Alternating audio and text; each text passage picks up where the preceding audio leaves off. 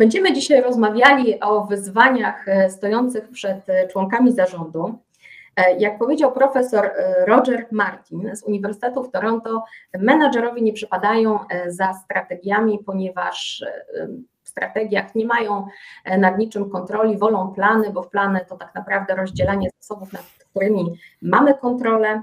A dzisiaj, gdy patrzę na nasze otoczenie, to jak ktoś to ładnie ocenił na jednej z konferencji, mamy bardzo zmienne otoczenie, nad którym totalnie nie mamy kontroli. Pożoga, zaraza, wojna i kryzys, a w tym tle są czynniki ESG powiązane z tymi tematami. I moje pierwsze pytanie kieruję do Ciebie, Wojciechu. Jakie Twoim zdaniem wyzwania stoją przed spółkami, które chcą integrować czynniki ESG, szczególnie w dzisiejszych uwarunkowaniach gospodarczych? Tak, witam serdecznie jeszcze raz. Dziękuję bardzo za możliwość uczestnictwa w panelu. Więc jeżeli chodzi o wyzwania, które stoją przed organizacjami dzisiaj, to moim zdaniem są takie trzy główne. Po pierwsze, na pewno jest ogromna presja związana z krótkoterminowymi celami finansowymi firmy, zwłaszcza w obecnych czasach, gdzie mamy tak dużą niepewność, nieprzewidywalność, gdzie tak naprawdę nasze plany, które robiliśmy raptem parę miesięcy temu na kolejny rok finansowy, trzeba je rewidować, trzeba je aktualizować w związku z bardzo szybko zmieniającym się otoczeniem i to powoduje, iż ta presja związana z tym krótkookresowymi wynikami, którą wszyscy odczuwamy, troszkę czasami jest, może nie w konflikcie, ale też nie do końca zawsze jest zbieżna z tym, co chcemy osiągnąć w długim okresie, zwłaszcza w kontekście wzrostu zrównoważonego, opartego o ESG. I to jest moim zdaniem jedno z kluczowych wyzwań, które dzisiaj musimy rozważać jako członkowie zarządów. Tak? Z jednej strony tu i teraz, z drugiej strony długofalowa strategia rozwojowa w kontekście ESG. Po drugie, większość organizacji ma dość przestarzałą infrastrukturę, która wymaga dużej inwestycji. Tak, infrastruktura, która w tym momencie jest, nie do końca spełnia wymogi, czy to emisyjności, czy to energooszczędności. I znowu, biorąc pod uwagę napięte budżety inwestycyjne, musimy zawsze to wyważyć, prawda? W jakim stopniu jesteśmy w stanie zainwestować w tą infrastrukturę, w jakim stopniu jednak musimy dalej inwestować w wzrost biznesu, aby go dalej z sukcesem kontynuować. No i na końcu takie trzecie duże wyzwanie, które uważam jest bardzo istotne, no to w wielu organizacjach jeszcze jest brak podstaw kulturowych do wdrożenia tych zasad. Jednak gdzieś tam jeszcze jest to traktowane jako taka rzecz PR-owa, jako rzecz marketingowa, a nie element strategii. I to jest moim zdaniem jedno z głównych wyzwań. Uważam, że kraje, które są dość mocno bardziej posunięte, jeśli chodzi o taką świadomość dotyczącą odpowiedzialności społecznej, czyli wzrostu zrównoważonego, no pokazują, że ta kultura jest kluczowa w organizacji, aby z sukcesem odnieść i wdrożyć tego typu strategie w danej firmie. I nawet jak popatrzymy sobie na badania, które zostały przeprowadzone przez CIMę w działach finansowych, to 3/4 firm, ponad 73%, mówi, iż nie jest gotowych jeszcze na wdrożenie ESG, a jako główny powód podają brak narzędzi, wiedzy i wsparcia wyższego kierownictwa. To jest według oficjalnych surveyów robionych globalnie na całym świecie. A drugie z takich wyzwań, które tak naprawdę jest bardzo istotne w tym związku, to jest to, iż jeszcze nie do końca jest dostęp do zdigitalizowanych danych, które nam pozwolą w sposób obiektywny popatrzeć, jak faktycznie my realizujemy te cele. Zarządzanie tymi danymi, ich zbieranie, ich standaryzacja jest też dużym wyzwaniem, głównie dla pionów finansowych, bo my to będziemy musieli na końcu jakoś organizacji zarządzić i ogarnąć. No to prawda. Myślę, że wyzwanie krótki, długi termin to jest takie wyzwanie, które myślę, że zawsze stało przed zarządami, ale faktycznie te pozostałe rzeczy, szczególnie kultura, to mi się wydaje, że jest ważne i to badanie, które przytoczyłeś też o właśnie zarządzających. W związku z tym przejdę z tym pytaniem dalej do Agnieszki. W związku z tym, jak popatrzymy sobie na zarządy i na perspektywę CEO, tym też, co Wojciech powiedział, jakie Ty widzisz wyzwania stojące przed zarządami, a szczególnie przed osobami, które pełnią właśnie funkcję CEO? Dziękuję też bardzo za zaproszenie. Witam wszystkich. Liliana, Ty pięknie przedstawiłaś naszą branżę, bo nasze spojrzenie pewnie jest troszeczkę inne niż Wojciecha i może też innych uczestników konferencji. Ja na co dzień pełnię funkcję prezesa zarządu Centrum Biznesowego dla firmy Olympus, która obecnie znana jest jako wiodący producent w branży medycznej. produkujemy sprzęt medyczny. Ja wiem, że historycznie głównie znani jesteśmy z aparatów fotograficznych, ale to jest przeszłość. Obecnie jest to jednak branża medyczna. Natomiast, tak jak wspomniałaś, również pełnię funkcję w Stowarzyszeniu ABSL, naszym stowarzyszeniu branżowym, gdzie zarówno jestem w zarządzie, jak i w Radzie Strategicznej, gdzie odpowiadam za temat ESG. I dla naszej branży temat ESG jest nowy. Ja wielokrotnie dostaję zapytania nawet o rozszyfrowanie skrótu ESG. Czym jest ESG? Więc takim pierwszym wyzwaniem jest naprawdę zrozumienie, czym jest ESG dla naszej branży. Przed jakimi wyzwaniami stoją prezesi centrów biznesowych, takich jak Olympus czy HP, Google, innych firm, które są w naszym stowarzyszeniu, bo to jest w tej chwili ponad 1700 centrów. To jest naprawdę olbrzymia liczba i tak jak powiedziałaś, zatrudniająca ponad 400 000 pracowników. My, będąc częścią zwykle dużych międzynarodowych korporacji, jesteśmy częścią też zespołów projektowych i ja ze swojej perspektywy w Olympusie też już wiem, że w przyszłym roku na całym planie wdrożenia i faktycznie zbadania naszej emisyjności, ja w ramach swojego centrum też będę omiarowywać się i jest to dla mnie z jednej strony ekscytujące, z drugiej strony jest to ciągle też duża niewiadoma, w jaki sposób będziemy to robić, jakie dane ja muszę przedstawić. Tu Wojciech też mówił o dostępie, o narzędziach i to jest drugie wyzwanie, ale tak naprawdę też szansa, która stoi przed naszymi centrami biznesowymi, dlatego że zwykle w naszych centrach biznesowych świadczymy usługi z zakresu finansów, zarządzania kadrami, personelem, sprzedaży, ale też coraz więcej usług analityki biznesowej czy robotyki. Więc te osoby, te działy w naszych centrach, które zajmują się analityką biznesową, zastanawiają się, w jaki sposób mogą też wspierać nasze międzynarodowe korporacje i headquarters w analityce ESG, w przygotowywaniu danych, które są potrzebne. A myślę, że też wiele zespołów RPA czy zajmujących się technologiami, szczególnie zespoły IT, zastanawiają się, czy mogą też wspomóc takie raportowanie od strony narzędzi i faktycznie dostarczenia odpowiednich technologii. A trzeci aspekt, który dla nas jest ważny w obszarze ESG, to jest to 5 pokoleń, o których wspomniałaś, reprezentujące 400 000 pracowników. Dlatego, że większość osób, większość naszych pracowników to są pracownicy generacji Z, generacji Y. To są osoby, które są już bardzo świadome ekologicznie, które na etapie rozmów kwalifikacyjnych zadają pytania, co firma robi w obszarze ESG, więc też nasze firmy członkowskie muszą sprostać oczekiwaniom pracowników, kandydatów do pracy i pokazać się z punktu widzenia pracodawcy jako firma świadoma ESG prowadząca faktycznie zrównoważony biznes.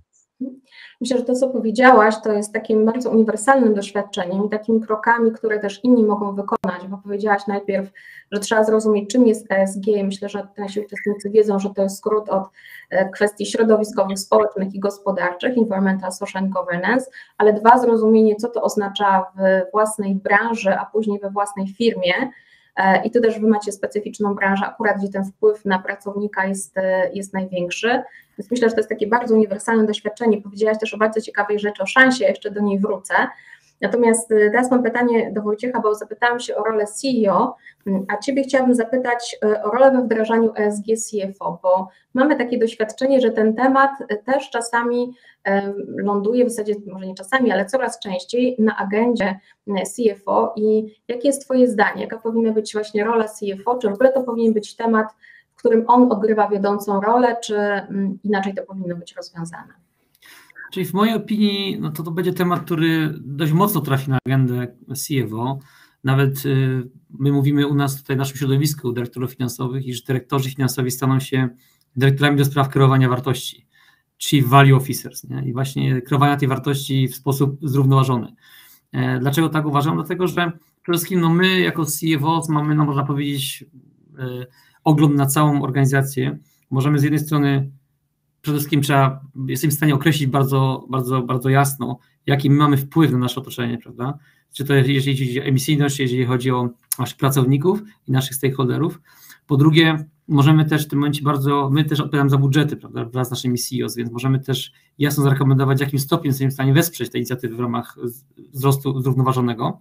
I na końcu też możemy bardzo jasno oszacować, czy faktycznie te inicjatywy, które podejmujemy, przynoszą oczekiwany efekt w sposób wymierny. Możemy to mierzyć, prawda? I będziemy odpowiedzialni za mierzenie tego. Po drugie, dyrektywa, która wejdzie od następnego roku, też będzie wymagała na organizacjach raportowania, podobnie jak wymagają tego IFRS-y, tak? Więc jakby też my, jako dyrektorzy finansowi, będziemy musieli to raportowanie wdrożyć w oparciu o tą dyrektywę. Będziemy musieli zadbać o to, aby te dane były faktycznie rzetelne i że przedstawiały faktycznie obraz taki, jaki on jest. I tutaj naprawdę nasza rola będzie bardzo duża. Po drugie, też będziemy musieli analizować jako CEOs wyzwania, możliwości, które napędzają wzrost i umożliwiają ten wzrost zrównoważony, prawda? Będziemy musieli też popatrzeć, jak to wdrożyć w naszych planach długoterminowych. Mówiłem na początku o tym wyzwaniu, krótkoterminowa strategia i krótkoterminowe cele versus strategia długoterminowa. My jak najbardziej będziemy musieli być takimi strażnikami tego, aby upewnić się, iż nasze plany, które robimy tu i teraz, plany jednoroczne, jednocześnie też, można powiedzieć, w ten sposób nie są sprzeczne z tymi planami długoterminowymi. I my jesteśmy tutaj w jak najbardziej istotnej roli. Po drugie, będziemy musieli współpracować z audytorami, dane będą audytowane, więc też będziemy musieli upewnić, że audytorzy dostają od nas te dane w odpowiedniej jakości, tak? I że będzie w stanie jakby, tak samo jak dane finansowe, jest w stanie je w tym momencie uwiarygodnić, tak samo będziemy musieli uwiarygodnić dane dotyczące ESG. I tutaj będzie ogromna rola nasza. Będziemy musieli też wspierać zarząd oczywiście i kierownictwo w realizacji tych strategii w sposób taki, jak mówiłem na początku, czyli poprzez odpowiednią ewaluację inicjatyw, które będziemy podnosić na różnych miejscach w firmie. Więc jakby tutaj moim zdaniem nasza rola będzie bardzo, bardzo duża, zwłaszcza gdy powiedzmy stanie się to już nie czymś, co organizacje będą z wyboru robić, ale to będzie w ten sposób już nam narzucone przez dyrektywy, które są wdrażane w tym momencie przez Unię Europejską. Mam jeszcze jedno pytanie do Ciebie, bo Agnieszka powiedziała też o szansach, jakie może ESG budować akurat dla jej branży. Ty powiedziałeś o nowej być może roli, że CFO to value officer i tak szukamy budowania tej wartości, szczególnie w kryzysie. Twoim zdaniem, jakie są być może takie wyzwania, czy przeszkody, takie największe, które po prostu nie pozwalają, żeby te powiedzmy korzyści, jakie przynosi ESG, się zmaterializowały teraz. A być może Twoim zdaniem jest tak, że w niektórych branżach czy firmach one się już na dziś już się ma zmaterializowały, te firmy już z tego korzystają. A czy nie, ja uważam, że dzisiaj też w mojej opinii wiele z tych korzyści się już materializuje. Popatrzmy na branżę handlową. Ja się odniosę do mojej branży, tak? Jednym z takich potężnych wyzwań branży handlowej, i to bez względu na to, czym handlujemy, czy są artykuły spożywcze, czy to są artykuły odzieżowe, czy są to artykuły elektroniczne, nie ma znaczenia. Produkujemy jako branża ogromną liczbę strat towarowych. Ja zawsze podaję przy okazji spotkań na temat ESG jedną taką bardzo wymowną statystykę, że dziś w całym świecie produkuje się żywności, która wykarmi 14 miliardów ludzi, a z głodu cierpi 1 miliard. Więc coś tu jest nie tak na tym świecie, skoro takie mamy statystyki, prawda? A z drugiej strony te straty towarowe to potężny koszt dla każdej firmy. Potężny koszt, który w rachunku wyniku widzimy bardzo mocno. Więc jakby z jednej strony adresując ten problem, jednocześnie adresujemy dwa problemy. Z jednej strony pomagamy swoim wynikom, prawda, poprzez optymalizację strat towarowych, a z drugiej strony jednak adresujemy ten problem całego świata, gdzie w tym momencie jest dużo żywności, która się marnuje, a z drugiej strony jest ogromna liczba ludzi, która głoduje. Więc to jest taki bardzo wymierny przykład, w którym możemy, adresując takie duże wyzwanie dla organizacji, jednocześnie adresować też wyzwanie, można powiedzieć, które jest problemem w skali globalnej. Podobnie jest tak samo ze złomem elektronicznym. Produkujemy w samej Polsce 600 tysięcy ton złomu elektronicznego. Coś, co może być recyklingowane, prawda? I te produkty, te towary mogą dostać nowe życie lub mogą być reutylizowane. Znowu, adresując to odpowiednio, adresujemy duży problem, który w tym momencie się pojawia, a jednocześnie też możemy optymalizować straty, które w tym momencie powstają w całym łańcuchu dostaw. Więc jakby tutaj te korzyści są bardzo mocno widoczne i tak naprawdę powinniśmy tylko wpisać to w nasze strategie, a wtedy na pewno zobaczymy ich efekty bardzo szybko, zarówno po stronie wynikowej, jak i w całym otaczającym nas świecie. Już dzisiaj właściwie większość firm handlowych współpracuje z bankami żywności. Właśnie po to, żeby móc uniknąć strat towarowych w żywności, a żeby ta żywność, która jeszcze jest dobra, którą jeszcze można utylizować, była używana tam, gdzie są potrzebujący. Znaczy ja myślę, że to jest też takie nowe spojrzenie na nasz biznes i takie przeanalizowanie jakby całego łańcucha wartości, też tego, co się dzieje z odpadem, jaki produkujemy i trochę połączenie to też z tymi wyzwaniami, które mamy na świecie. O szansach powiedziała pierwsza Agnieszka i chciałabym, czy mogłabyś rozwinąć też ten wątek, powiedziałaś dwie ciekawe rzeczy, że to może być dla Was szansa, ale dwa też powiedziałaś, że Wasi pracownicy, ale też, jak dobrze usłyszałam, kandydaci też, ponieważ macie kilka pokoleń ze sobą w jednym miejscu, oczekują od Was pewnych działań. Mogłabyś to rozwinąć, bo podejrzewam, że taka sytuacja jest nie tylko u Ciebie, ale też i w innych firmach. Jeśli mogę Cię poprosić. Oczywiście. Faktycznie 5 pokoleń, tak jak powiedziałam, pokolenie Z i pokolenie Y jest tym najczęściej spotykanym.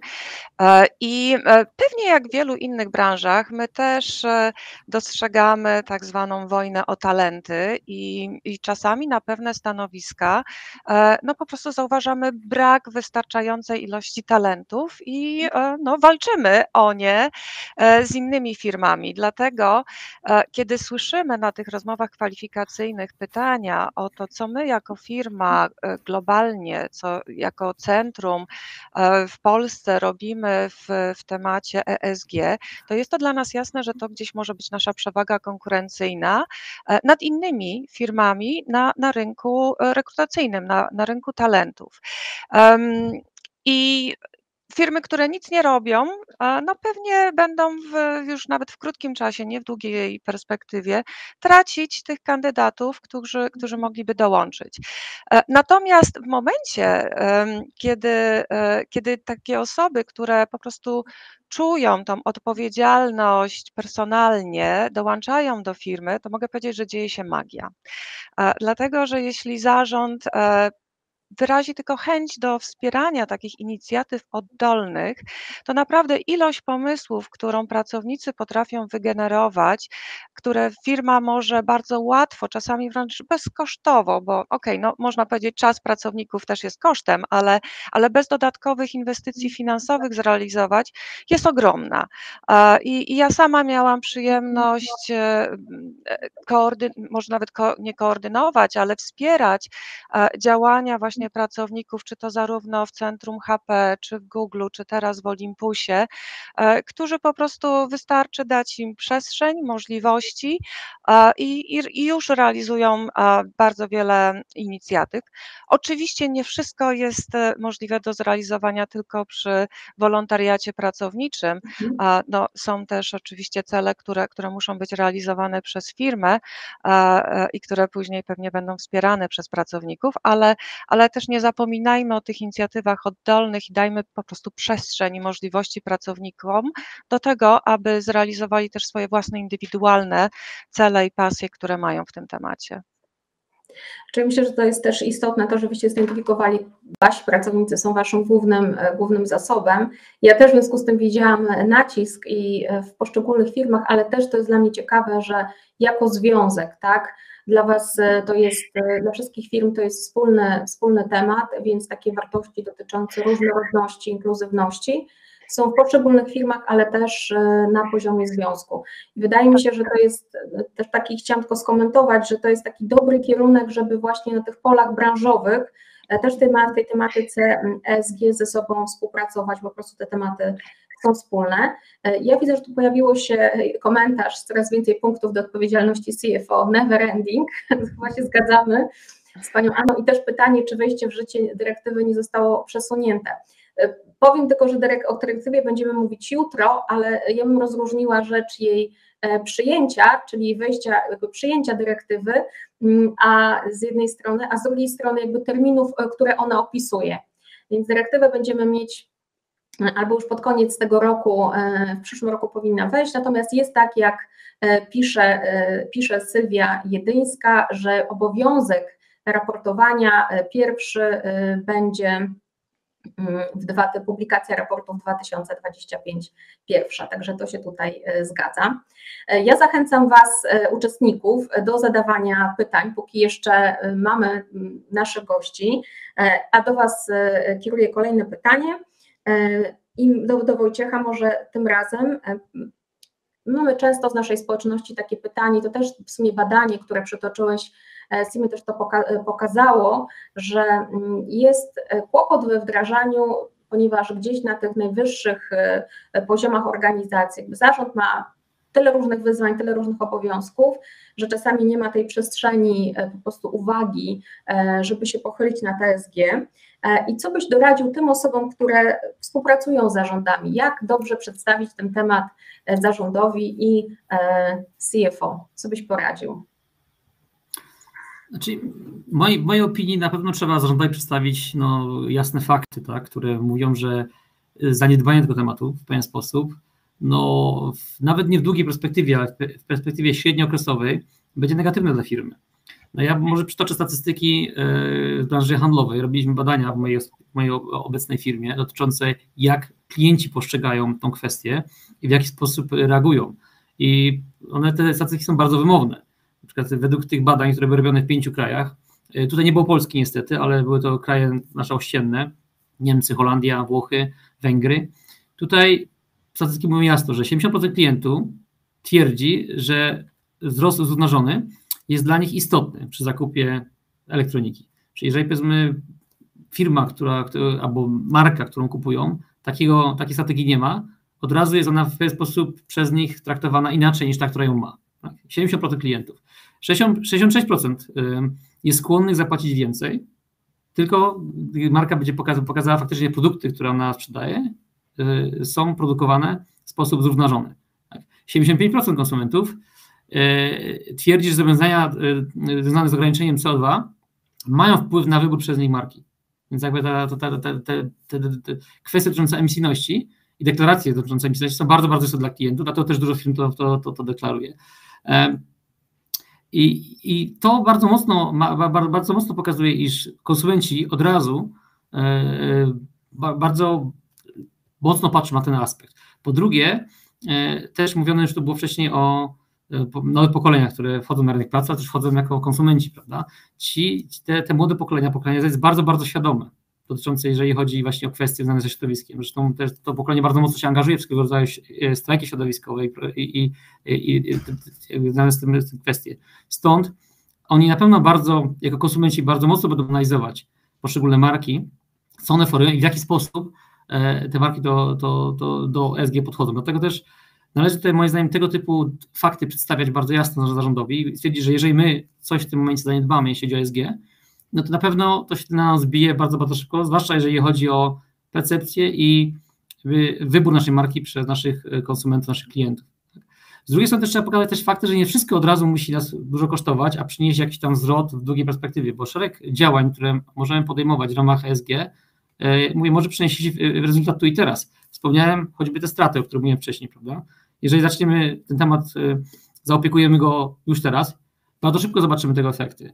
Kwestie też, można powiedzieć, różnorodności i równych szans. No nie jest coś, co wymaga ogromnej inwestycji w firmie. To jest kwestia kultury oczywiście i zapewnienia, że procesy, które mamy za tym postawione, zapewniają taką różnorodność, zapewniają też równe szanse wszystkim, niezależnie od płci, wieku i pochodzenia.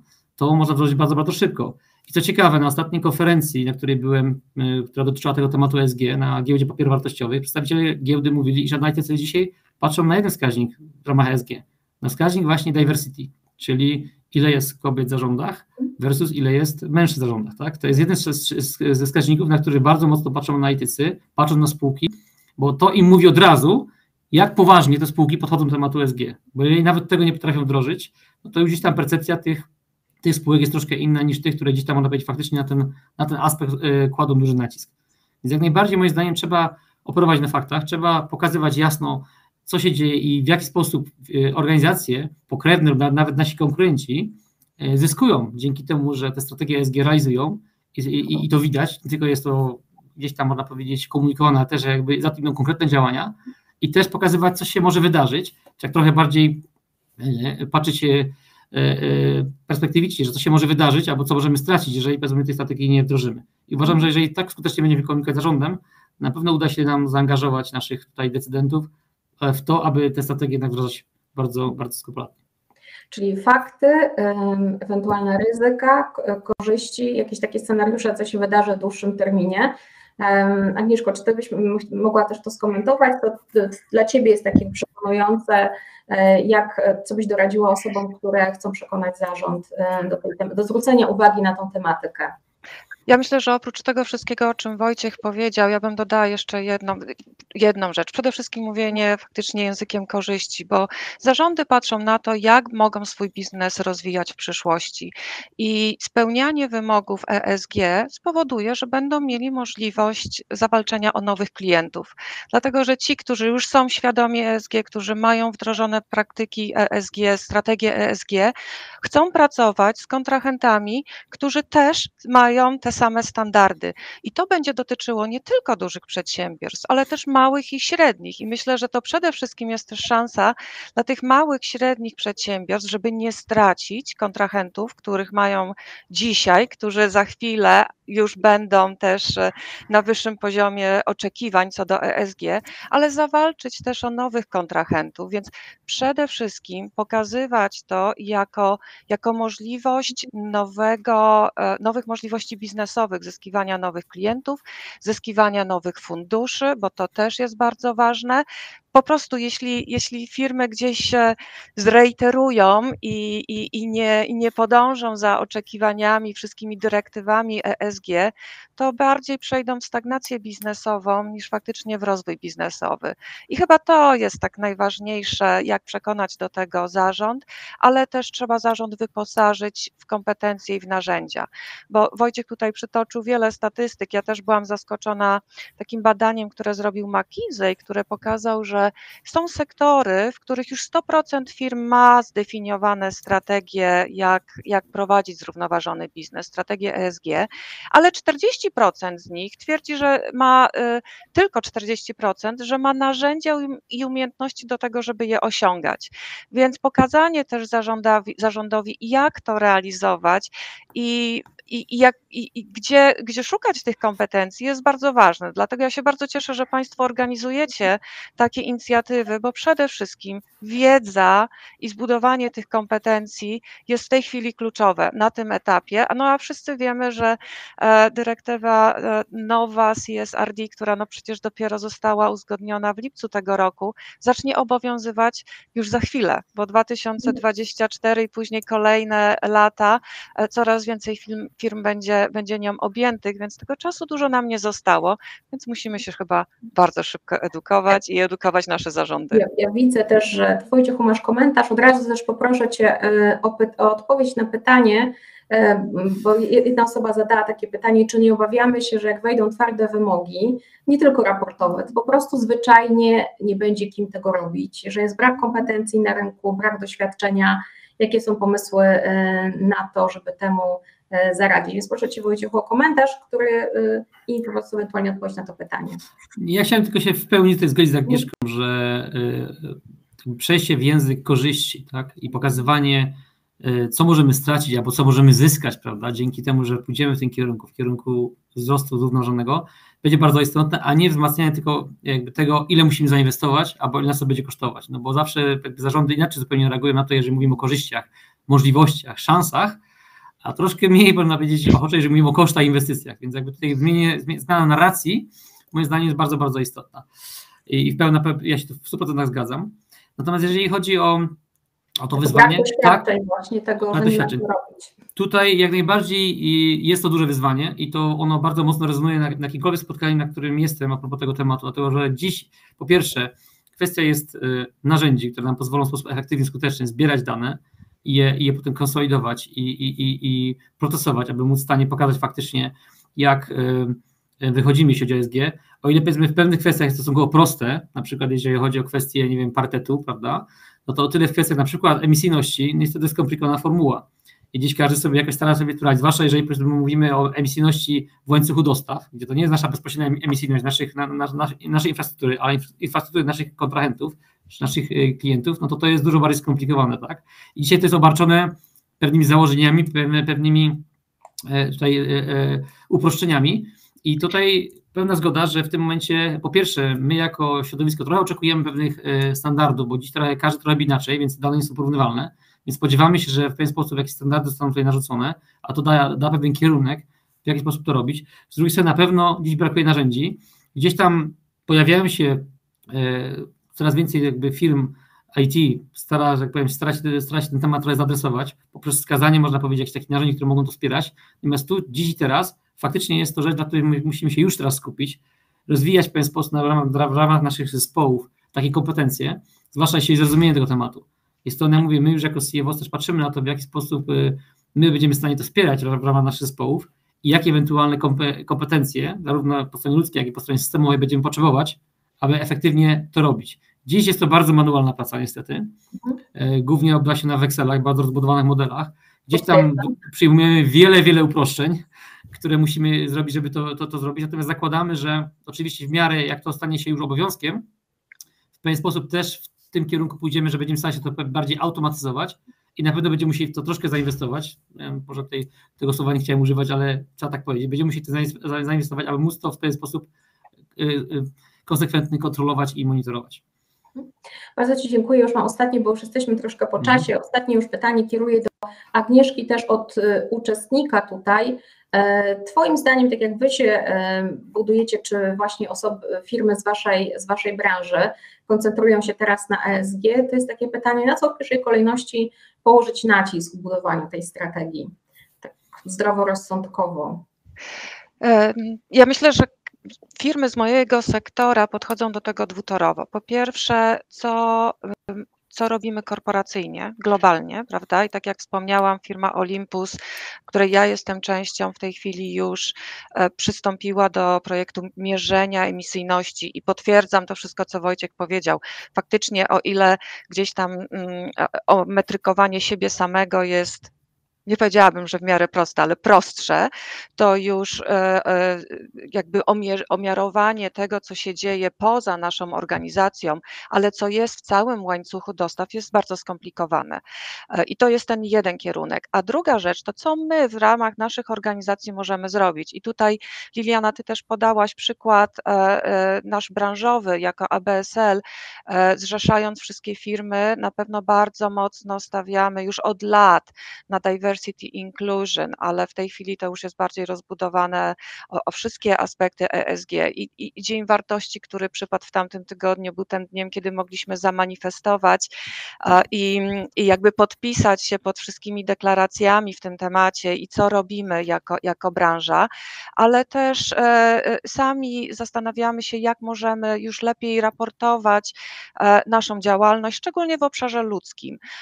I jakby dla nas standardem jest, że od dawna już pokazujemy, ile kobiet, mężczyzn jest w zarządach, ale też będziemy przystępować do projektu, jak rozbudować raporty płacowe i pokazać pay gap albo mam nadzieję, brak pay gapu na stanowiskach w zależności właśnie od płci, czy też nie tylko porównywać się do średniej płacy na rynku, ale też zrozumieć, jakie są fair cost of living, prawda? I czy my jako branża płacimy wystarczająco dobrze, aby zapewnić naszym pracownikom godne życie, bo to jednak jest już inny aspekt i też sprawdzenie, jakie mamy praktyki ESG w naszych firmach, które też wykraczają poza takie raportowanie, ale wszystkie aspekty ekologiczne, wszystkie aspekty governance, czyli to, co się kryje pod literką G, czyli jakie mamy polityki, jak faktycznie my w tym, w czym mamy możliwości, kształtujemy strategię prowadzenia przez nas biznesu. Bardzo Ci dziękuję. Myślę, że to podsumuje i to jest takie też, można wyciągnąć z tego uniwersalne wnioski, że patrzymy na kwestie regulacyjne, patrzymy też na wymogi korporacyjne, jeśli takie są, patrzymy następnie na to, gdzie mamy największy wpływ i gdzie jest nasz biznes. Idziemy w tym kierunku i później to pomiarowujemy, tak jak tutaj Agnieszka wskazała. Wojciechu, ja już nie wiem, czy chcesz odpowiedzieć może, bo już musimy skończyć, a propos raportu CIMY, który chcielibyśmy przekazać naszym uczestnikom, bo było o to pytanie, ten, który przytoczyłeś. Możemy się umówić, że nam go później podasz i będziemy mogli przekazać go uczestnikom? Oczywiście tak. Ja chciałem tylko dodać do tego pierwszego pytania jedno zdanie, że moim zdaniem trzeba zacząć od kultury organizacji, tak? I żeby upewnić się, że ten temat jest naprawdę ważny. Zacząć choćby tego, że jeżeli komunikujemy na różnych spotkaniach kwartalnych czy miesięcznych pracownikom postęp w firmie. Nie skupiamy się tylko i wyłącznie na kwestiach finansowych, jak nam idzie, jak nam nasze wyniki, ale też mówimy, jak idzie nam, jeśli chodzi o realizację tych celów ESG. To będzie dobry początek. Po drugie też pokazujemy, że my jako leadership, jako osoby będące na szczycie organizacji, też pokazujemy, że mamy na to bardzo mocny fokus. No, w jednym z krajów, który pracowałem w 2007 roku, była to Japonia, tam prezes, który pierwszy wychodził z pracy, brał ze sobą pod pachę swój kosz na śmieci i segregował śmieci, żeby pracownicy widzieli, że to jest bardzo ważne. Tak? I to był taki symboliczny, że powiem, gest, który pokazał wszystkim, że to jest bardzo istotna sprawa. To był rok 2007, kiedy jeszcze nikt nie mówił o ESG. Mi się wydaje, że jest masa takich małych rzeczy, które możemy pokazać ludziom, że to jest bardzo ważna rzecz i my to jako organizacja firmujemy i robimy i my jako leadership jak najbardziej stoimy na czele tego. No też jest ważne, to myślę, to podsumuje nam też rolę w tym naszym panelu dotyczącym perspektywy zarządu, też roli zarządu, jak powiedziałeś, też leadershipu w komunikowaniu tego tematu, tak? Z jednej strony sami zarządzający muszą zasysać informacje, no ale z drugiej strony też komunikować, kaskadować to w organizacji. Słuchajcie, bardzo Wam dziękuję.